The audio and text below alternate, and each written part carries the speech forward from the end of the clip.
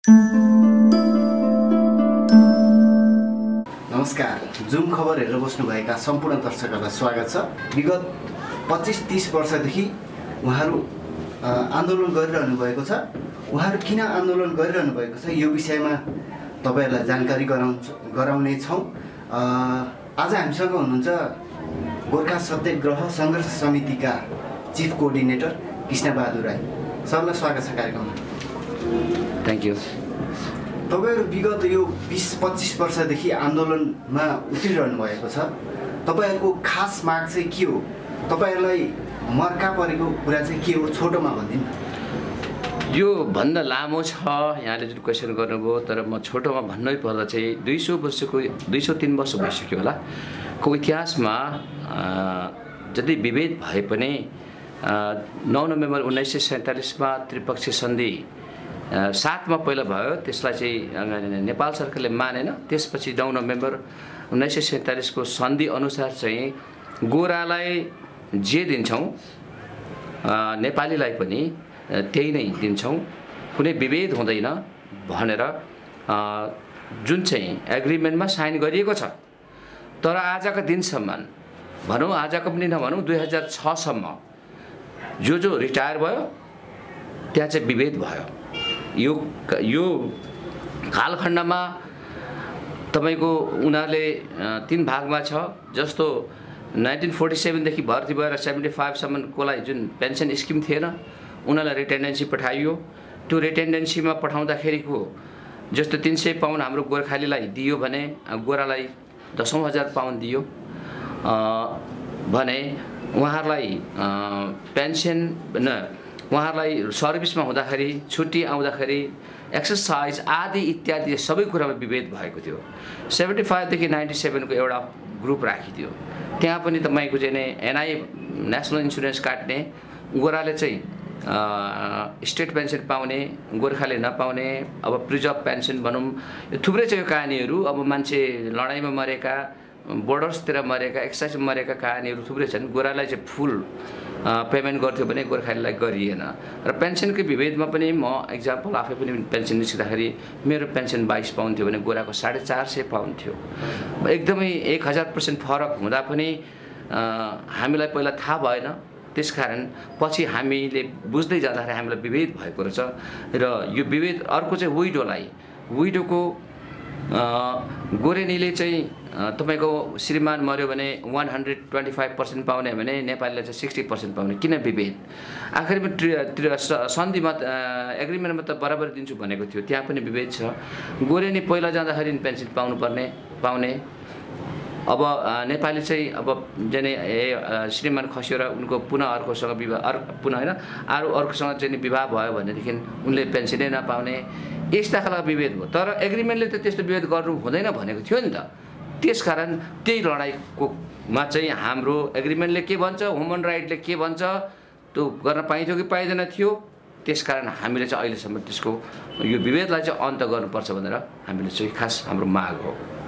खासमा चाहिँ तपाई ब्रिटिस आर्मीहरु चाहिँ एउटा सन्धि अनुसार, त्रिपक्षीय सन्धि अनुसार नै बेलायती सेनामा जानुभएको थियो हैन। तर अहिले सन्धि अनुसार जानु भए पनि तपाईहरुलाई नेपाल सरकारले सहयोग नगरेकै हो। अब यो चाहिँ के हो भन्दाखेरि सहयोग गरेको भए त यस्तो हुँदैन नै थियो हैन। अब कति सरकार आए 47 सालदेखि पशुपतिमा कति पानी बगे हैन, त्यस्तै सरकारमा कति आए कति गए हैन। यो काम चाहिँ यदि त्रिपक्षीय सन्धि अनुसार चाहिँ नेपाल सरकारले 1947 देखि नै मेरो सेना, मेरो जनतालाई ब्रिटिश सेनामा लगेर विभेद गरिएको छ कि छैन भनेर बेला बेलामा चेक गर्नु पर्थ्यो। तर त्यो चेक गर्ने काम हिजोको दिनसम्म भएन र आज पनि भएको थिएन। तर हाम्रो आन्दोलनको क्रमले गर्दाखेरि 2007 सालदेखि चाहिँ अब चाहिँ यो खोजी भयो भने हामीले विभेद गरेको चाहिँ बाहिर देखिन्छ भनेर ब्रिटिस सरकारले अहिले चाहिँ बराबरी दिएको छ। 2007 सालदेखि सरकारले गोर्खाहरूलाई विभेद गरिएको छ कि छैन भनेर चेक गरिएको भए त आज यस्तो अवस्थामै हुने थिएन नि हैन र। नेपाल सरकारले चाहिँ त्यो नगर्नुको कारण चाहिँ के छ? त्यसको पछाडीको कारण नेपाल सरकारलाई के नेपाली जनताको बारेमा बोल्नलाई चाहिँ गाह्रो हुनुको कारण चाहिँ के हो? त्यो बारेमा पनि केही त्यसको अध्ययन पक्षहरू के छ, केही बुझ्नु भएको छ? अब तपाईँले पनि इतिहास पढ्नु भएको होला। अब त्यतिखेर गल्ला सिस्टम पनि थिएन। 1947 भन्दा अगाडि गाउँ गाउँमा आउने फकाएर लाने यो तरिकाहरू थियो। अब यसलाई आधिकारिकता चाहिँ 1947 देखि दिए पनि तर किन सरकारले किन चाहिँ यसमा हिचकिचायो त्यो चाहिँ अब सरकार नै जान्दछ। तर विगतमा त्यस्तो भए पनि 2046 सालमा जुन आन्दोलन पछि 47 साल पछिका जुन यहाँ डेमोक्रेसी होइन मल्टी पार्टी सिस्टम आएर पनि त कुनै सरकारले यो यहाँ कहीँ विभेद भएको छ कि भनेर खोजेको अहिलेसम्म हामीले पाएका छैनौँ। किन खोजिएन अब त्यो चाहिँ सरकार नै जान्दछ। ब्रिटिसले एउटा गरिब राष्ट्रलाई दिने डिएफआइडी सहयोग रकम चाहिँ कम आउने भएको कारणले नै तपाईँहरूलाई चाहिँ सहयोग नगरेको हो कि नेपाल सरकारले? त्यो लाग्छ तपाईँहरूलाई? त्यो होइन, के हो भने डिएफआइडी भनेको चाहिँ कुनै पनि एउटा धनी राष्ट्रहरूले कुनै पनि गरिब राष्ट्रहरूलाई त्यो रेगुलर बेसिसमा दिइराख्नुपर्ने एउटा नियम छ, त्यो अनुसार आउँछ नै। तर मलाई के अचम्मित भयो भने एउटा वार्तामा बसेका एउटा उपसचिव लेभल जस्तो मान्छेले पनि बारेमा बुझेको रहेछ र यो चाहिँ के सोचेको रहेछ भने यो जुन अहिले अब डिएफआइडी हिजो 5 मिलियन 11 मिलियन अहिले 21-22 मिलियन कति पुऱ्याएको छ, यो रकम चाहिँ गोर्खाको लागि चाहिँ हामीले दिएको भनेर हामीलाई कुरा गर्दा हामी अचम्मित भयौँ। त्यो हाम्रो हेल्पको लागि होइन है। यसले गर्दाखेरि त्यसको कारणबाट पनि होला आफ्नो ठाउँमा, तर त्यो दिनुपर्ने सहयोग चाहिँ दिइराख्नै पर्छ र हामीलाई दिनुपर्ने सहयोग हामीलाई सहयोग होइन, त्यो हाम्रो पसिना रगत पसिना आँसुको चाहिँ मूल्य हो, उनीहरूले दिनुपर्ने त्यो फरक हो। त्यसै कारणबाट नै भन्ने हो भने पनि म त्यसलाई चाहिँ अलिकति हो कि भन्न चाहिँ म मान्दिनँ। किनभने अहिले के अरे जे जति मिलिजुली सरकारहरू विगतमा थिए, जब गोर्खा सत्याग्रहको जन्म भएर हामीले अगाडि बढायौँ आन्दोलनको क्रममा हरेक पार्टीका अध्यक्षज्यूहरू र सरकारमा रहेका सम्माननीय प्रधानमन्त्रीज्यूहरू, सम्माननीय सभामुखज्यूहरू, सम्माननीय के अरे सभामुखज्यूहरूले पनि यसलाई पोजिटिभ ढङ्गले अगाडि बढेको र अब भन्ने नै हो भने इक्जाम्पल सम्माननीय प्रधानमन्त्री केपी शर्मा ओलीज्यूले 3 महिनाभित्रमा यो समाप्त हुन्छ भनेर त्यतिकै त भन्नुभएको थिएन। तर यहाँ चाहिँ यो चाबी चाहिँ कसको हातमा हुन्छ? यो चाहिँ विदेश विभागको हातमा हुँदाखेरि अहिले जे जति विगतका चाहिँ फरेन मिनिस्टर विदेश मन्त्रीज्यूहरूले माननीय मन्त्रीज्यूहरूले जे जति गर्नुभयो, तर उहाँले गर्नुभएको ठाउँ गर्नुभयो जतिको चाहिँ अहिलेको हाम्रो विदेश मन्त्रीज्यूले चाहिँ यसलाई पटक्कै चाख लिनु भएको छैन भन्दा फरक पर्दैन। किन लिनुभएको छैन? सायद सोच्दा यसको समय लाग्ला, त्यहाँ पनि केही बाधा अडचनहरू होला, तर के कारणले चाहिँ यो यहाँ अल्झ्यो भन्ने कुराहरू हामीले बुझेको छैनौँ। खास गरी तपाईँहरू यसको लागि निरन्तर विदेश परराष्ट्र मन्त्रीसँग चाहिँ कुराकानीमा जुटिरहनु भएको छ? हजुर, हामी अब भेटिराखेको पनि छौँ, कुरा पनि गरिराखेका छौँ। उहाँको कुराहरू अस्ति हामीलाई सुन्यौँ पनि, अझै पनि गोर्खा सङ्गठनहरू एकता छैन भन्ने जस्तो कुराहरू आएको छ मेरोमा भन्ने कुरा पनि गर्नुभयो। अनि मैले एक्जाम्पल हामी सबै सङ्गठनले साइन गरेको पेपर सुद्धा उहाँलाई पास गरिसकेको छौँ। कहाँ चाहिँ देख्नुभयो हामी एकता नभएको? यो एकताको सवाल होइन क्या, यो चाहिँ खास गरी यो चाहिँ एउटा काम नगरौँ कि भन्ने एउटा ढिला सुस्तीको कुरा मात्रै हो। खास गरी यो राष्ट्रको समस्या हो, सरकारले नै खोजिदिनु पर्ने ठाउँमा हामीले यत्रो लडेर आइरहेछौँ। लु 7वटा सङ्गठनको विचार 7वटै रहेछ अरे नि त, कसैले एउटा माग्यो, कसैले 2वटा गयो, कसैले 5वटा माग्यो, ल फरक रहेछ अरे।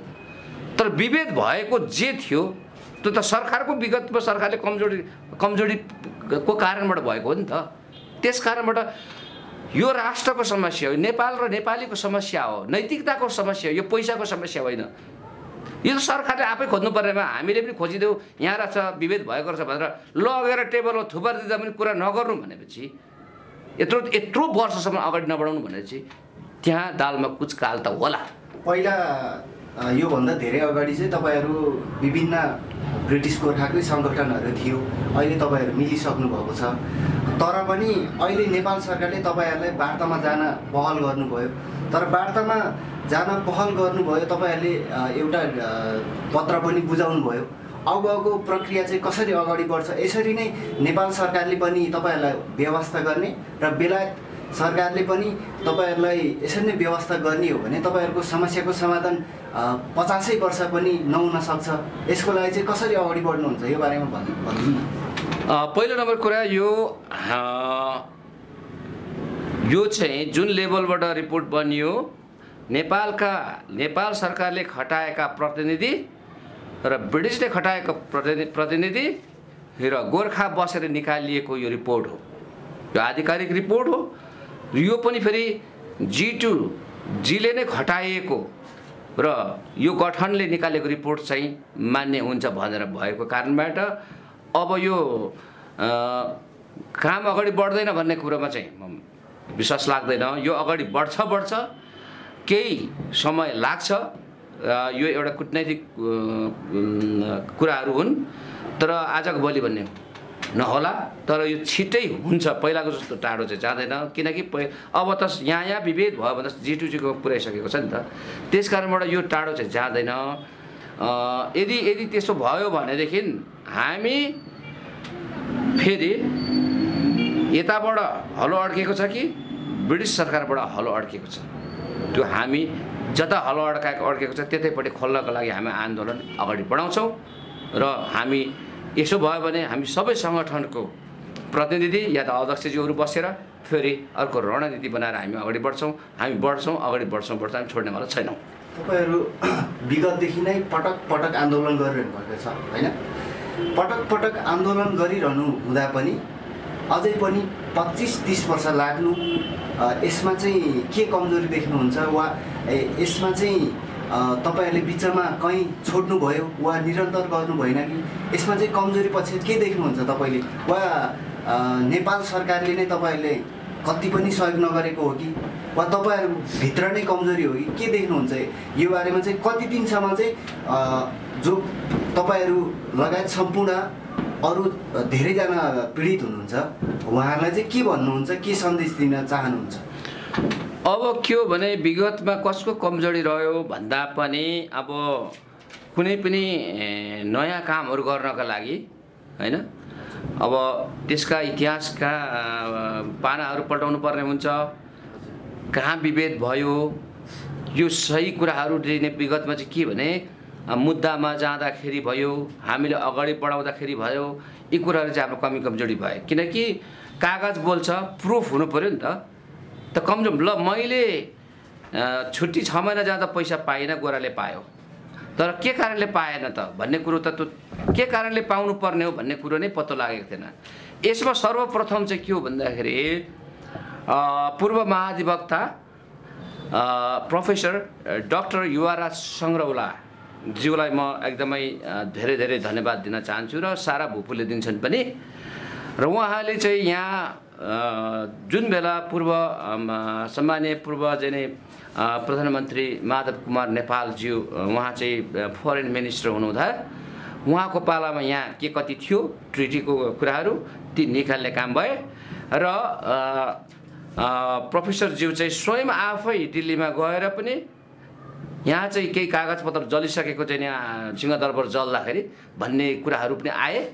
र उहाँ स्वयं दिल्लीमा उडेर गएर पनि उहाँबाट पनि त्यो कागजपत्रहरू ल्याएर निकालेपछि चाहिँ त्यो सन्धि पढेपछि मात्रै ओहो यहाँ चाहिँ यिनीहरूले विभेद गरेको रहेछ, कारण इक्वाल त दिन्छु भनेको थियो रहेछ नि त, तर किन दिएन भन्ने कुरो चाहिँ त्यहाँबाट उठ्यो। र गोर्खाहरू एकदमै आभारी छ उहाँसँग। र त्यो टाइममा पत्ता लगाउनका लागि विभिन्न बुद्धिजीवीहरू पत्रकारहरूले सहयोग गर्नुभएकै हो। हामी अब कार्यक्रमको अन्ततिर पनि छौँ होइन? तपाईँहरूले एउटा पेन्सनको कुरा राखिरहनु भएको छ होइन? हजुर। अर्को कुरा सेटलमेन्ट, फ्यामिलीको लागि सेटलमेन्ट, ब्रिटिस भूपुको सन्तानहरूको लागि सेटलमेन्ट। त्यो चाहिँ त किन गरिरहनु भएको छ, सेटलमेन्ट चाहिँ किन चाहिरहनु भएको तपाईँहरूले यो बारेमा? त्यति मात्रै होइन, पेन्सन र सेटलमेन्ट मात्रै होइन, हामीले मागेका 5वटा मागहरूमा चाहिँ नि तपाईँको पेन्सन इक्वाल हुनु पर्यो, पेन्सनमा अघि पनि भने प्रिजर्भ पेन्सन पर्छ, विडोको अब यी 3-4 किसिमको पेन्सनहरू इक्वाल पाउनु पर्छ गोरा सोसरा भन्ने हो। अर्को मेडिकल फेसिलिटी, जस्तो गोराले एनएचएसमा हामीले उहाँ लन्डनमा बस्ने हो भने हामीलाई फ्री ट्रिटमेन्ट हुन्छ कि 1 रुपियाँ पैसा लाग्दैन, त्यो पनि हामीलाई पाउनु पर्यो नेपालमा बस्दाखेरि। अब बच्चाहरू हिस्टोरिकल इन्ट्रेस्टिङ भएको छ भनेर ब्रिटिसले भन्ने, हाइकोर्टबाट यो भएको हो होइन। अब त्यसो हो भने म सर्भिसमा हुँदाखेरि जस्तो 3 वर्ष पुग्ने साथ गोरालाई चाहिँ फ्यामिली दिन्थ्यो सँगै राख्न भने हामीलाई दिएन नि त। यदि मलाई पनि सँगै दियो भने त मेरो नानीहरू लन्डनमा जन्मिन्थ्यो नि त, होइन र? त्यसकारण हाम्रा नानीहरूलाई बिना शर्त इतिहासमा यिनीहरूले गल्ती गरेको कारणबाट 12 वर्ष 15 वर्ष एउटा सिपाहीले नोकरी गर्छ भने 12 वर्षसम्म सेपरेसन एलाउन्स गोरालाई 3 महिनादेखि दिन्छ भने हामीले 12 वर्षसम्म सेपरेसन एलाउन्स पनि दिएन नि। यस्तो त थुप्रै छ। तर यो एडल्टको कुरो आउँदाखेरि चाहिँ के भयो त भने यदि सर्भिसको दौडानमा 12 वर्ष कुनै पनि सिपाहीले उहाँ आफ्नो फ्यामिलीसँगै राख्नु पाएको भए त त्यो बच्चा त यहाँ जन्मिँदैन थियो नि त, त्यो बच्चा त उहाँ जन्मिन्थ्यो नि त। अब यहाँ जन्मिँदा के भयो भने भोलि यहाँ जन्मेको नानीको केनेडी रोलमा होइन त फ्यामिली डिटेलमा चाहिँ यहाँ एउटा लगाएको हुन्छ। अब उहाँ नाम चाहिँ एउटा हुन्छ, यतातिर नाम एउटा हुन्छ। अब आमा हाम्रै पालामा भनौँ न भालेको डाकमा जन्मिएको जस्तो लाग्छ भन्ने हाम्रो पालामा अब कहाँबाट चाहिँ फ्यामिली डिटेल नाम मिल्छ, कहाँबाट चाहिँ के अरे डेट अफ बर्थ मिल्छ। अनि त्यो पनि तपाईँको 55 सालमा नेपाल सरकारले जुन चाहिँ हिरण्यलाल श्रेष्ठको अध्यक्ष र संयोजक के अरे मैले भुलिहालेँ जयप्रकाश गुप्ताको संयोजकमा जुन प्रतिवेदन निस्क्यो त्यो प्रतिवेदन अनुसार चाहिँ गोर्खाहरूको बेटरमा चाहिँ कुनै पनि त्यस्तो डेट अफ बर्थ अथवा नामहरू आदि त्यति मिल्दैन भने बिना शर्त मिलाइदिनुपर्छ भन्ने भयो। पछि आजभन्दा 3 वर्ष अगाडि पनि तपाईँको महेन्द्र पाण्डेले जो फरेन मिनिस्टर हुनुहुन्थ्यो उहाँले पनि यहाँ आएर भन्नुभयो यिनीहरूको गडबड भएकै हो विगतमा, किनभने उहाँहरू पढे लेखेको थिएन नि त। यस कारणले गर्दाखेरि यो पेन्सन पनि इक्वल पाउनु पर्ने रहेछ। नानीहरूको पनि यदि त्यसरी उनले पक्षपात नगरेको भए हाम्रो नानीहरू सबै उहीँ जन्मिन्थे। इन्डियनहरू उहाँ जन्मेर उहाँ तपाईँको जाने पार्टीको चेयरम्यानसम्म भइसक्यो, कति मन्त्री छन्, कति जाने अहिले यो देश हेर्ने त इन्डियन नै हो। MP वीरेन्द्र शर्मा त गोर्खा हेर्ने र नेपाल हेर्ने उहाँ नै हुनुहुन्छ भने त्यसकारण नानीहरूलाई चाहिँ बिना शर्त ब्रिटिस सरकारले यो कुनै क्राइटेरियाहरू नराखिकन दिनुपर्छ भन्ने हाम्रो माग हो।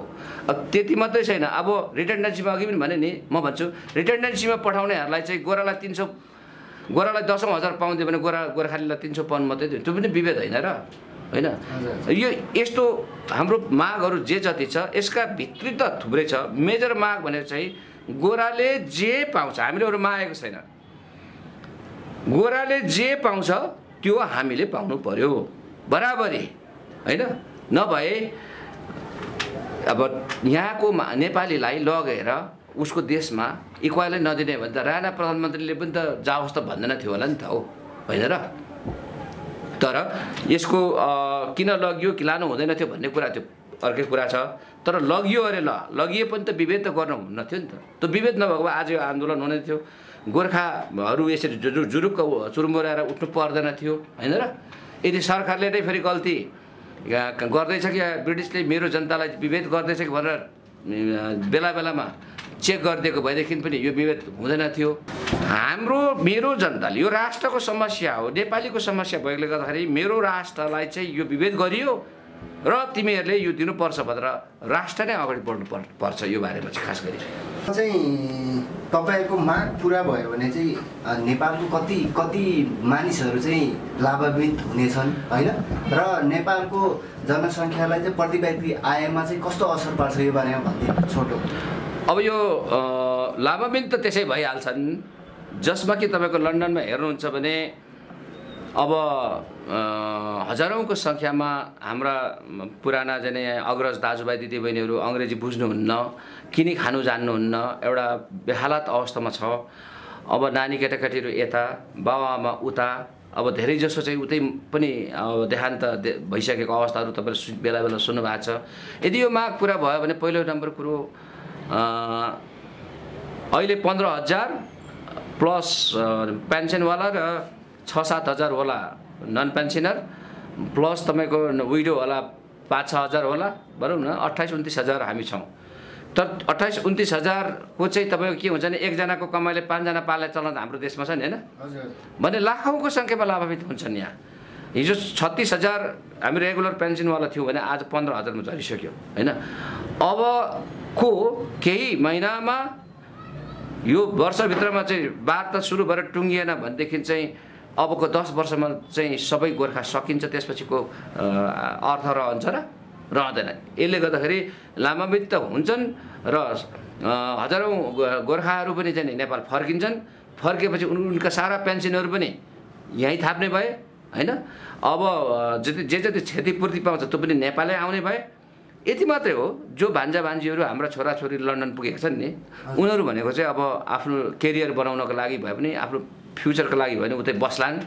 बाँकी चाहिँ तपाईँको चाहिँ म जस्तो व्यक्तिहरू शुद्ध चाहिँ अब हामी फर्किन्छौँ र नेपालमा खरबौँ रुपियाँ नेपाल आउनु भनेको भोलि तपाईँको रेमिटेन्समा चाहिँ वृद्धि हुने रिमिटेन्स भन्दा डाइरेक्ट पेन्सन आउँछ नि। यहाँ त खरबौँ रुपियाँ पेन्सन आउँछ प्लस त्यो अहिले हाम्रो क्षतिपूर्ति सहितको सबै दियो भनेदेखि चाहिँ अब अहिले हाम्रो एकजना मान्छेले 5 जनालाई 2 जनालाई मात्रै जब दिन सक्यो भने पनि कति हुन्छ। हाइड्रोमा लगायो भने देशको जुन प्रगतिको लागि होइन डेभलपको लागि पनि ठुलो हेल्प हुन्छ नि। त्यो त राष्ट्रको सम्पत्ति हो नि त, हामी राष्ट्र यहाँ धन सम्पत्ति आएपछि त होइन र त्यसले गर्दा लाभान्वित त अवश्य हुन्छ नि। सँगसँगै एउटा कुरा सोधिहालेँ होइन, तपाईँले आन्दोलनको क्रममा नै अब बेलायती सेनामा भर्ती हुने जुन युवाहरू हुनुहुन्छ नि पोखराबाट त्यो भर्ती पनि बन्द गराउने, यसपालिबाट त अझै लेडिजलाई पनि 2019बाट लेडिजलाई पनि भर्ती गराउने सिस्टम ल्याउने कुरो छ होइन। त्यो कतिसम्म सत्य हो।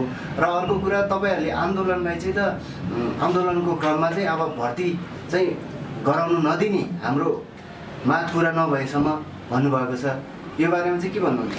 यो चाहिँ के भने अब हाम्रो माग अहिले म प्रश्न भन्छु, डिसेम्बरको अन्तिमभित्रमा वार्ता सुरु भएन भने वार्ता सुरु भयो नि त, जनवरी फेब्रुअरी लाग्ला नि त। वार्ता सुरु भएन भने कमिटी गठन भएर वार्ता सुरु भएन भने हामी कन्फर्म हङ्गर स्ट्राइकमा जान्छौँ, हामी आन्दोलन अगाडि बढाउँछौँ। हङ्गर स्ट्राइक गर्नलाई फेरि उहाँहरूले अर्कै फेरि कदम चाल्नु भयो भने तपाईँहरू फेरि त्यो कदममा जानुहुन्छ होला नि होइन? त्यो बेलाको भनेको हाम्रो म आफै पनि पहिला ज्ञानराज मरिगएको भए म पनि बस्न तयारी भइसकेको थिएँ, मेरो पाला आइसकेको थियो। अब भनेको चाहिँ सबैले कुरा बुझिसक्यो, पहिला बुझाउनु गाह्रो थियो, अहिले सबैले बुझिसकेको छ। हामी मास हङ्गर स्ट्राइकमा जान्छौँ। त्यतिखेरको स्ट्राइक भनेको चाहिँ कस्तो हुन्छ भने जबसम्म हाम्रो मागलाई बिना शर्त टेक्निकल ग्रुपले निकालेको जुन रिपोर्ट छ, विभेद छ, सरकारले पनि यो सरकारकै एजेन्डा भनेर प्रतिनिधि बोलिसकेको छ, त्यो माग हाम्रो जबसम्म सम्बोधन हुँदैन तबसम्म बिना शर्त अब हाम्रो हङ्गर स्ट्राइक अब हाम्रो आन्दोलन सुरु भएपछि चाहिँ नेक्स्ट अबको आन्दोलन यस्तो आन्दोलन हो जबसम्म त्यो रिपोर्टलाई सम्बोधन गर्दैन तबसम्म वार्ता हामी त्यो आन्दोलन रोक्दैनौँ। किनभने अब यो वार्ता भनेर 10औं वर्ष लगाउने यिनीहरूको जुन पोलिसी छ हामीले बुझिसकेको छौँ। त्यस कारणले अबको आन्दोलन भनेको कि वार कि पार, डु एन्ड डाई, कि गर कि मर है। यसले गर्दा हामी छोड्दैनौँ।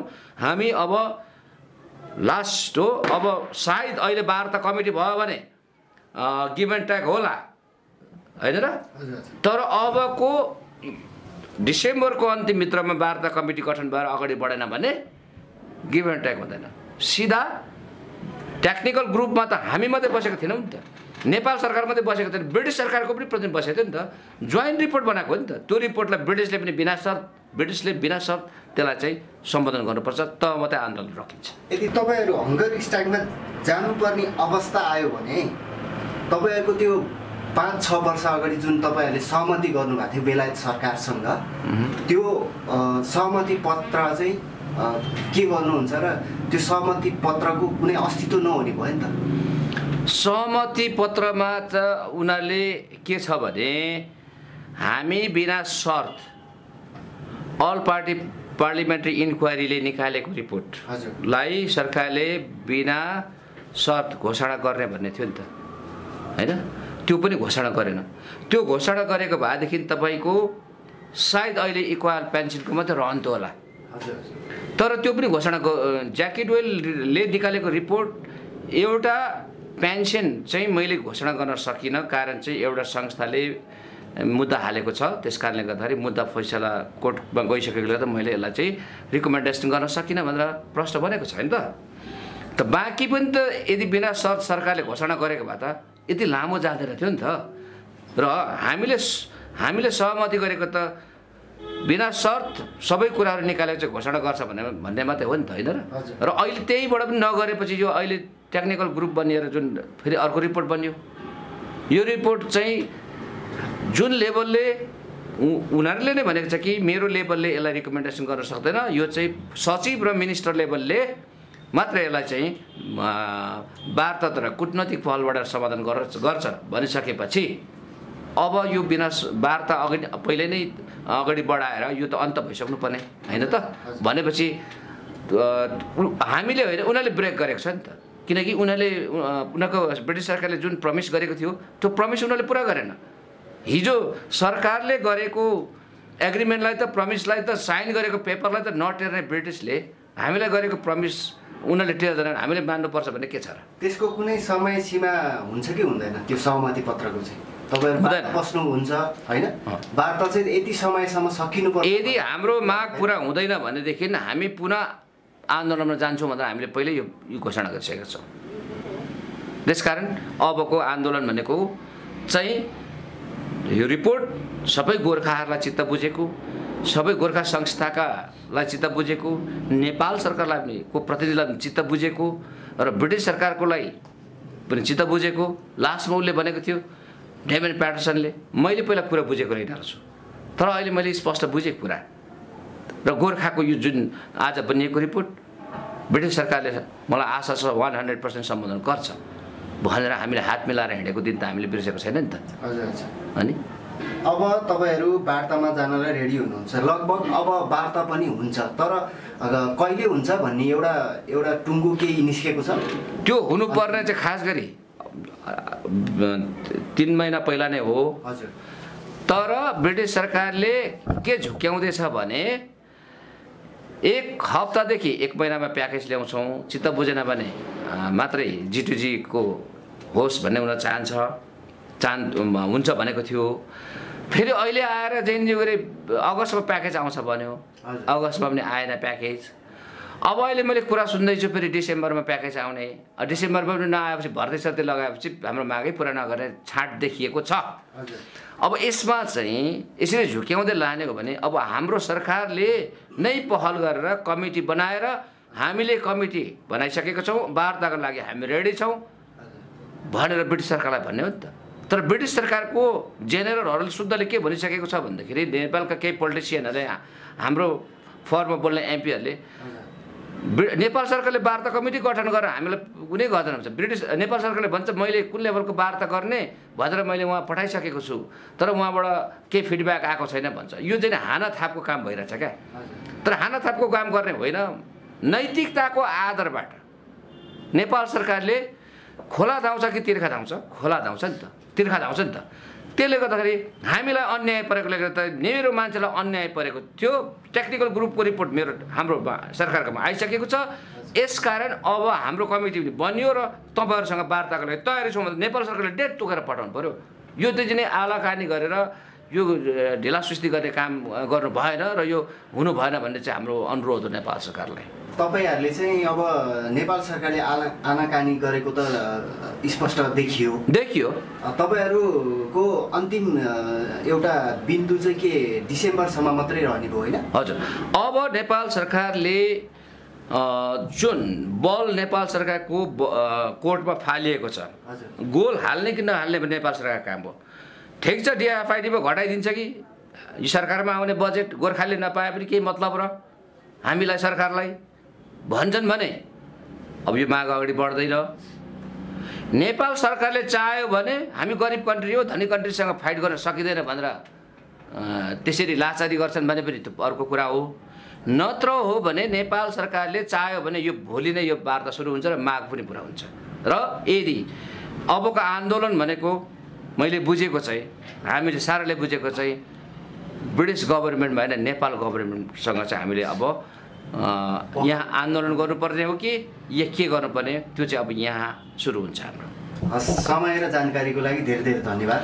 र तपाईँले अमूल्य समय दिनुभयो र ब्रिटिस गोर्खाको आन्दोलन र ब्रिटिस गोर्खाको बारेमा बुझ्ने मौका दिनुभयो, यसको लागि तपाईँलाई धेरै धेरै यहाँलाई पनि धेरै धेरै धन्यवाद। यहाँको जुन अनलाइन मार्फत मलाई पनि एउटा के भइरहेछ, गोर्खाहरूको आन्दोलन कसरी बढिरहेछ, भविष्यमा के हुन्छ भन्ने एउटा जिज्ञासा राख्ने मौका दिनुभयो। र म आज सारा भुपुहरूलाई पनि यही भन्न चाहन्छु कि हामीहरू एक ढिक्का भएर अगाडि बढेको छौँ। हाम्रो कन्फ्लिक्ट छैन, कसैले दोष लगाएको पनि कसैलाई पनि छैन। हाम्रो युनाइटेड कहिले पनि टुट्दैन, टुट्नेवाला पनि छैन। यसमा ढुक्क बस्नुहोस् र हामी सबै मिलेर यो आन्दोलन सफल पार्छौँ। यसमा नेपाल सरकार पनि लागि परेको हुनाले गर्दाखेरि, यो राष्ट्रिय समस्या भन्दा नेपाल सरकारले पनि यसलाई लिइसकेको हुनाले गर्दाखेरि धैर्यताका साथ बस्नु होला। यो आजको भोलि हुने काम होइन। यति लामो समयसम्मको विभेदलाई अन्त गर्नको लागि अलिक केही समय लाग्छ नै। र यसको लागि आज खै त आन्दोलनकारीहरूले केही गरेन, अहिले पनि जेने अगाडि बढेको छैन भनेर तपाईँहरूले एकअर्कामा हानथाप नगर्नु होला। अवश्य नै हाम्रो माग पुरा हुन्छ, नेपाल सरकारले यो गर्छ नै, गर्नुपर्ने एउटा उहाँहरूको नैतिकता पनि हो भनेर म सारा भुपु, सारा दाजुभाइ तथा दिदीबहिनीलाई म अनुरोध गर्छु। धन्यवाद। Thank you so much. Thanks for watching. A like would be appreciated. And don't forget to subscribe.